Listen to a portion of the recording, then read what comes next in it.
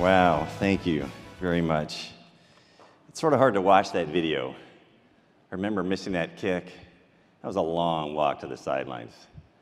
A couple of guys on the sidelines looked at me and said, "You got a long walk home from Florida to San Diego after that one." It's hard because it brings back some very powerful memories. A lot of pain, a lot of suffering, a lot of uncertainty. It's hard to see what we wore back then, what our hairdos were like. Remember those dolphin shorts used to be big. To see your life sort of encapsulated in 3 minutes. But it's a preface for the journey that I have been on that actually brings me here in front of you. First, before I get started, I have to tell you, this has been an extraordinary 3 days for me. To meet Leanne and Michelle, Perry, the rest of the crew that put this thing on, and the passion that's behind this is amazing. I got to thank Kay from Elsevier and Tom Groom from Health Nexus for introducing me to the group. Extraordinary, extraordinary people. It's interesting, though, you know, as I get to know many of you and all that you do, there's kind of a disconnect for me. You are the nicest people I've ever met. I don't know if you have to pass like a nice gene test to become part of this group, but honestly, you are the nicest people. And the disconnect is many of you are competitors. I mean, I know Walgreens doesn't love CVS and others,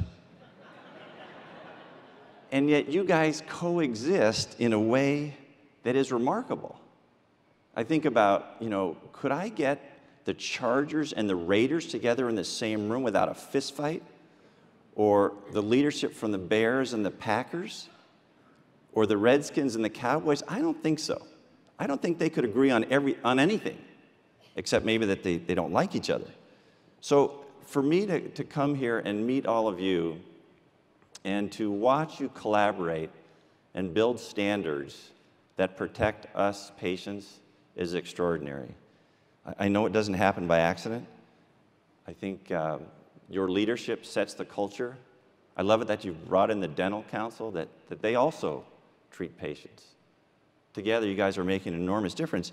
And so let me start by sharing gratitude for all the patients that you touch that you'll never meet, whose lives are impacted by what you do. So I'm grateful to be here. I appreciate your willingness to sit through a story that is my life, that changed my life. And my hope is that maybe as you reflect on some of the things that I'll bring up, you might think how it impacts your own life, your own business, what you do.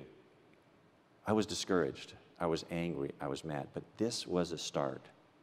I asked the question, why is this happening? If you've ever been in a tough situation, why is this happening?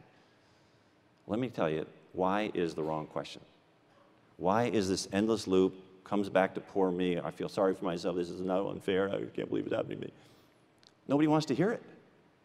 They're tired of it. Yeah, it happened to you. Dude, get on with it. And that's what I began to understand these guys did.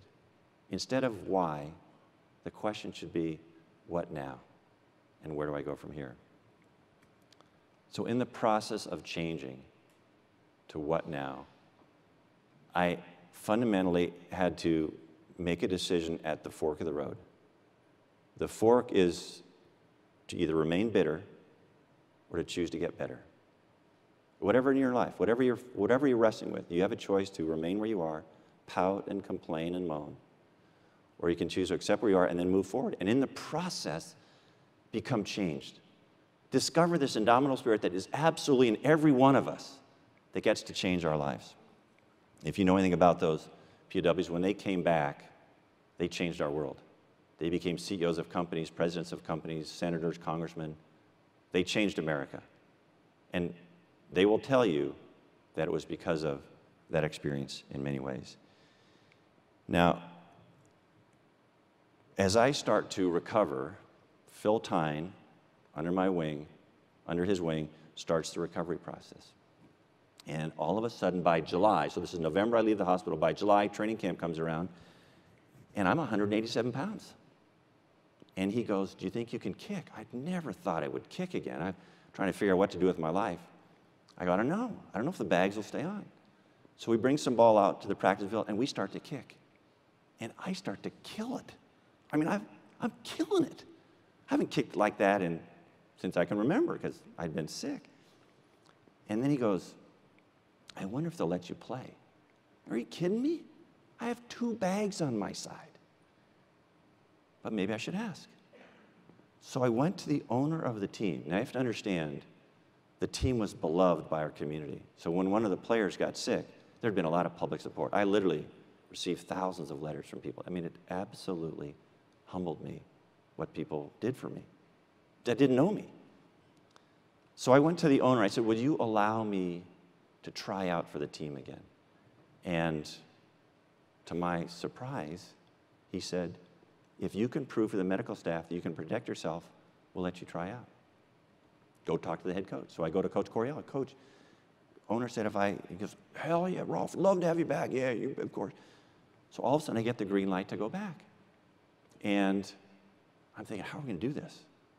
So we start, and things start going well, and I'm trying to figure it out, but there's some hurdles. I had to figure out how to protect the stomas, and I'm competing with another guy. The guy that replaced me hadn't missed inside 50 yards. He looks like he's a linebacker. He's 230 pounds, and I'm going, this is an uphill battle. So we play the preseason. Back there in the 4 preseason games, the 3rd preseason game. We're playing up in LA when the Rams were still there. And just before the end of the half, we had the ball. It was 4th and 15. It would have been a 55-yard field goal. So Coryell goes, punt team.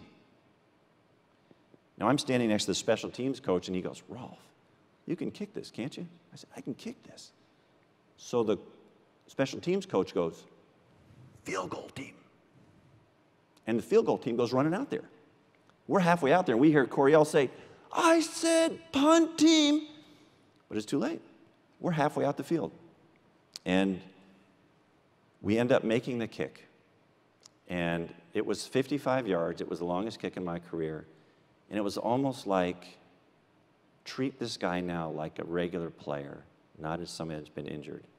And it allowed me to return and gain my job back and change my life. Thank you. Do you have some time for a Q&A? Yeah, sure. So we have a few minutes left of this program, and I have to tell you that was quite inspiring, Rolf. I'm sure many of you have some questions, so what we're going to do is open it up for Q&A for a bit, and we've got some roving mics going around, and please ask all the questions that you want. So the question was, what we do at work impacts patients a lot. What are some of the real impactful lessons that we... So here's one of them. Patients feel invisible. They feel unheard. When you go to a hospital, they talk around you as if you weren't there. And if they talk at all about you, you're a case or a disease. You're not a person. And people are patients, people first and patients second. They have a desire to have humanity. So there's actually a well-known cardiologist in San Diego, came out of the Cleveland Clinic, Eric Topol, who wrote 2 books. The first was The Creative Destruction of Medicine. And what that really is about is he challenges the medical profession to say, look, you guys will never change. You will never change because it's built into your DNA to keep the data from us, keep the patient away. It's Byzantine the way you run. He goes, the only way it's going to change is if the patients get together and force the change, and that's what's happening. And the way it's happening is maybe not the easiest or the smoothest. Patients come now armed with information. We go to the internet when we're diagnosed with something, and the truth is we may be way misinformed, but we're informed. And we go with that knowledge and interact with our physician and demand that they start to do it. And the physicians are pushing back at first. The smart ones are embracing that. The second is we speak with other patients who are going through the similar things, and we talk with one another. It's interesting, patients now choose hospitals more based on the patient satisfaction ratings than on the physicians. We are consumers. We're going to become better consumers. It's going to become more transparent. Scores are being shared, HCAHPS scores, hospitals are being evaluated. Patient satisfaction scores are real. Whether the process is correct or not, it's real. So we want to be treated like people first, and we're not consumers. And consumers have choice. And you can fight it, organizations can fight it, or they can embrace it. And the ones that embrace it are going to win this disruption that's going on. The second book this guy wrote was The Patient Will See You Now. The patient will see you now. And we're giving power to these patients.